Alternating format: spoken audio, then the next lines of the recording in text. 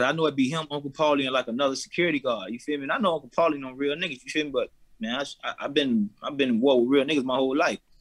Listen, before I got to Diddy, I was, I had them pushed, niggas the street. No, I ain't got to talk about that. I was putting shit up already. Yeah. He just ain't know what he was dealing with at that time.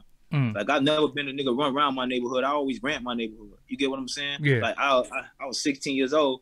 Niggas daddy and shit. I was like niggas daddy. Like you wasn't playing with nobody in my neighborhood. You weren't playing with my little brothers. You weren't playing with my cousins, nothing. You know what I'm saying? Like I was really on niggas' neck from like 16. So he didn't know what he was dealing with at that time. So being around them, you always hear rumors of, Funboy weird stuff about them dudes. You ever seen anything to you was like, hold on, that's kind of sus?